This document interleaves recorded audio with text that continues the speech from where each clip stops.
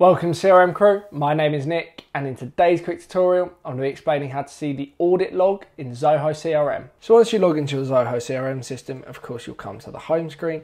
Now in order to see an audit log, every change that's ever been made and the users that have made those changes to anything inside of the Zoho CRM system, we need to go to the cog in the top right hand corner.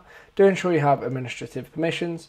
We'll then press the cog and then from here we want to go to data administration and then to audit log. Now this will show you any change that has ever been made inside of your Zoho CRM system. I'm not too sure on the time span that this gives you, but it's definitely longer than 31 days. And as you can see here, this is every change by every user and what they changed inside of the Zoho CRM system. So it's very comprehensive, it gives you a lot of data and you can check that your users are doing what they should be doing and not making any changes that you wouldn't be happy with. So you can go over those. And they also, as you can see, give you a timestamp of when those changes are being made. We can also filter our audit log.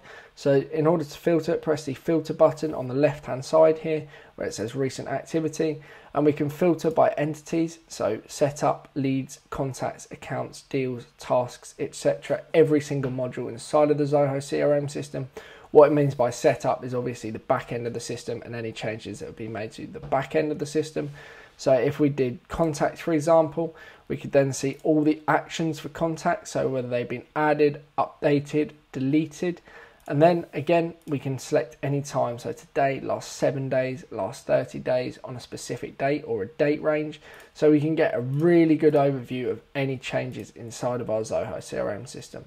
If you'd like to export the audit log, you can just press the button on the right hand side here, press export, and it will just begin to download. And that is how to use and see the audit log in your Zoho CRM system. I hope this video has clearly explained how to see the audit log in Zoho CRM. If you do have any further questions, please drop me an email. My details are in the description below. Otherwise, thank you very much for watching and I'll see you shortly in the next video. Thank you and goodbye.